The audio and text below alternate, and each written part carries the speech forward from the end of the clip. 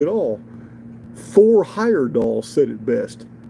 Thor Heyerdahl in the 1940s and 50s studied these. He went to over 100 islands in Micronesia, Melanesia, and Polynesia, even Easter Island. And he came to the conclusion, after talking to all these natives spread throughout the entire South to Mid-Pacific, that Caucasians sometime in the ancient past had been venerated by dark-skinned people as being culture bearers, people who brought civilization, religion, philosophy, infrastructure, technology, money, food.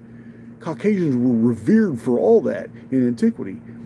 Thor now the political climate and the socio-political climate in the 1930s and 40s and 50s, when Thor Heyerdahl was publishing these materials, wasn't like today.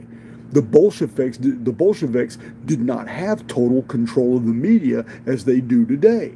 Back then, it was widely accepted that Thor Heyerdahl's research was right. It was valid. He was never branded a racist.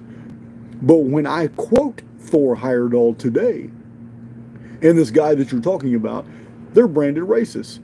But it's not Caucasian records that's fomenting this material.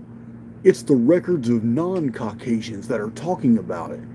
Even the legends of Quetzalcoatl and Viracocha and Kulkulkan, all throughout the ancient Americas, they remembered Boquica.